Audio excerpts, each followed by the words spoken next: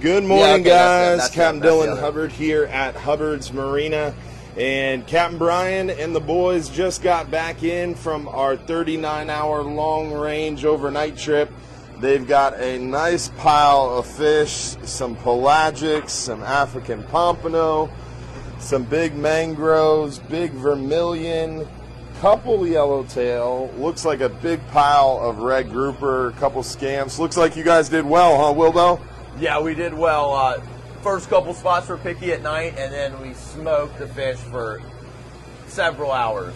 Really? Smoked the snappers for most of the night and picked at the groupers, but most of these red groupers were in the daytime. We switched up strategies and hit some red groupers in the daytime.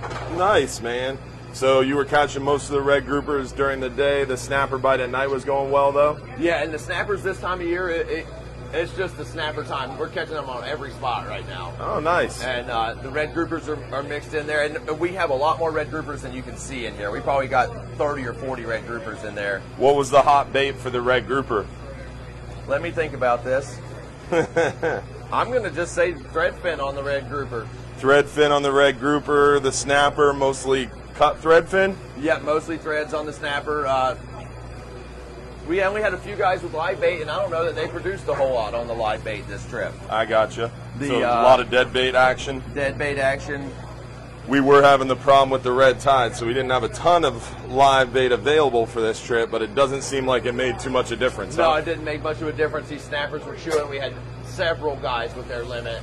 Oh, nice. And, probably over 300 mangroves in that pile right there. So one of our best of the year. Incredible mangrove snapper bite, you'd say. And how about these tuna? How'd you get the tuna? There's only one on top, but we had 3 tunas, and two of the tunas and this pompano were caught on jigs.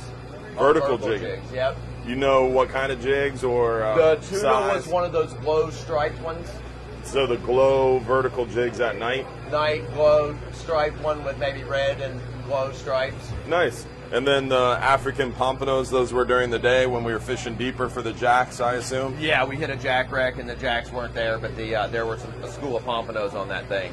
Nice. How about the scamp? I see a couple scamp, and were they verticals or squid or? I think it's. Ooh, that was not a person. No people. I want to say we did get one of those on the jig. Yeah, they like those vertical jigs. And I did see Libby caught a nice mangrove on a jig at night as well. Cool. She was trying to get a tuna after the guy next to her caught 2 tunas. She got the jig out and caught a mangrove. Nice. And then the pelagics, as far as like the kingfish goes, were you getting them on the troll, or is the troll pretty slow? No, the troll was pretty slow. We didn't have our normal trolling guys this trip. Yeah. And the kingfish we would stop and hook one immediately right when we stopped. Oh, okay. We did that a couple times. Gotcha. And, all right. So overall, good trip. Any tips or anything you noticed for? I would say this time of year, guys, and I mean it could change at any time with the lack of the gag bite.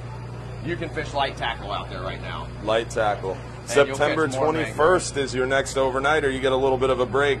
Well, I guess not. You're going to dry dock. Yeah, I'll be working. All right. Well, I appreciate it, man. Thank you. Yes, sir.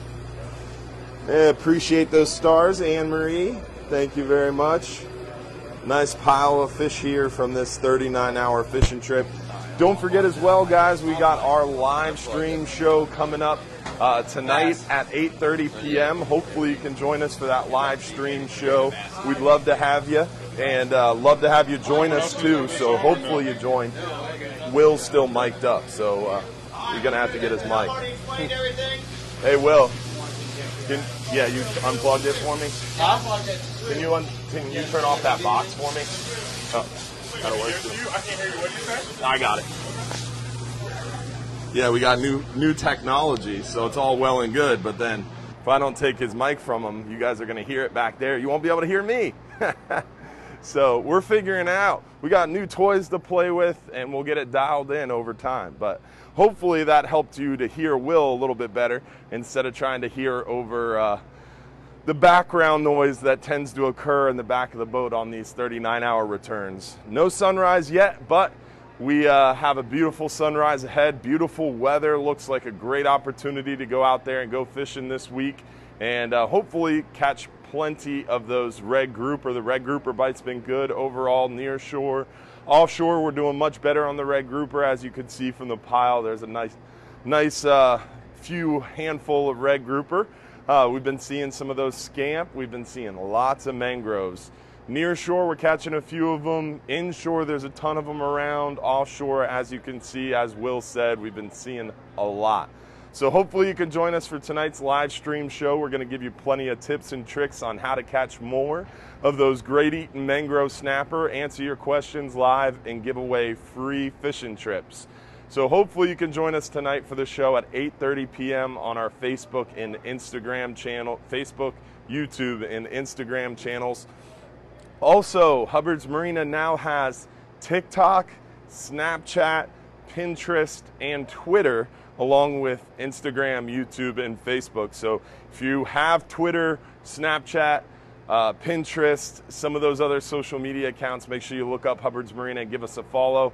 Hopefully we'll see you tonight for the show. Hopefully we'll see you this week. The fishing is going well. Loads are lighter right now. This 39-hour trip was a little bit busier than they have been, but that's just because this is our last 39-hour for 2 weeks, 2.5 weeks, because that Friendly fisherman is going into dry dock.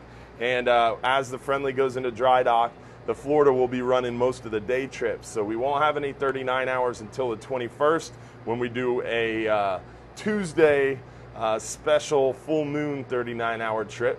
And then we'll have another 39-hour trip come in October, I think the 19th. So keep that in mind. We've got some breaks here on our 39-hour trip, so that 12-hour day trip is a great option. The 12-hour Extreme on the Flying Hub 2 yesterday. The Skyway Fishing Club went out on that boat and they did real well. So the fishing is good on the Flying Hub 2 on the 12-hour Extreme. Makes a nice little break for you. And then also during dry dock, since the Friendly's out of service, the Florida will be running our 12-hour night snapper trip. So we got our 12-hour night snapper as an option. The last 12-hour night snapper did well.